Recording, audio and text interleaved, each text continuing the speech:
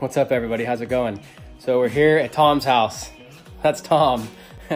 Tom was the lucky guy that picked me when I didn't know anything at all.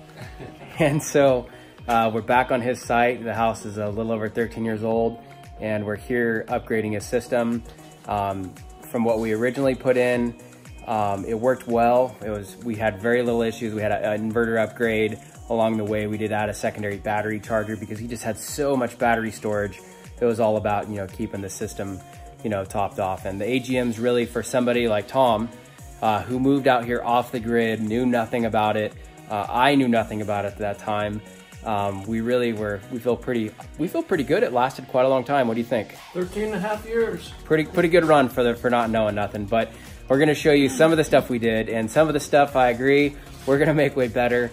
But that's gonna be one of the fun parts about this project, is we're gonna upgrade it and make it to the new standards of West Coast, not the beginning. Actually, if you've known me for a long time, when I did all this originally, when I was starting this, I called myself J-Tech or J-Tech Solar.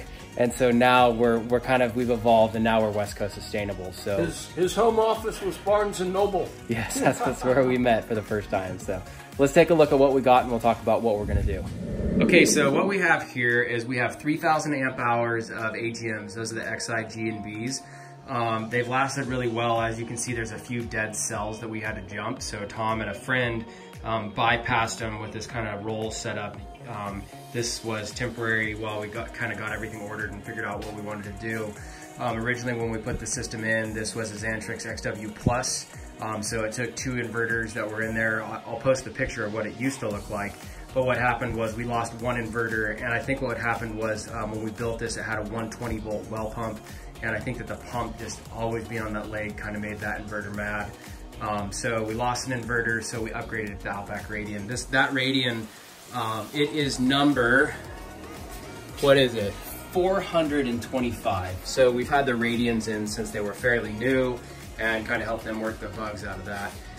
So the goal is going to be to pull all this stuff off here, put new plywood on, reconfigure the plywood so we can stack it. We're going to have set up for 1 Radian now, a future Radian, the Flexor 1000, and then the Discover batteries. So I posted some pictures before of kind of what the Google SketchUp layout was. It should be a pretty easy upgrade. The hardest thing is just going to be keeping power.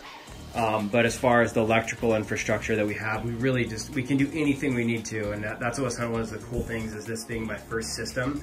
I'm glad that I built so much flexibility into it, because there's still a ton of pipes up in the attic. This is all super accessible, and we have a drop-down ladder over here.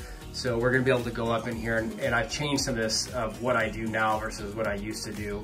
We're gonna leave the remaining 2-inch conduit that's up here that's dropping down for the solar feed, but the PV feed that feeds up and over and drops down for the charge controllers, I'm gonna change that, and we're gonna gutter all the way across the bottom with a 90-degree elbow.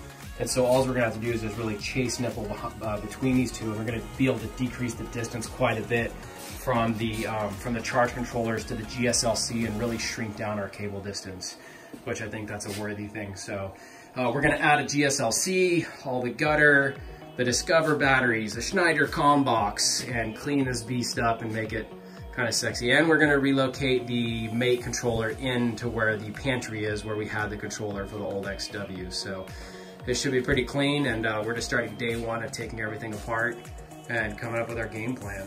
So we'll show you some more as we get going. And then this was the battery charger. We had this in there at one point in time.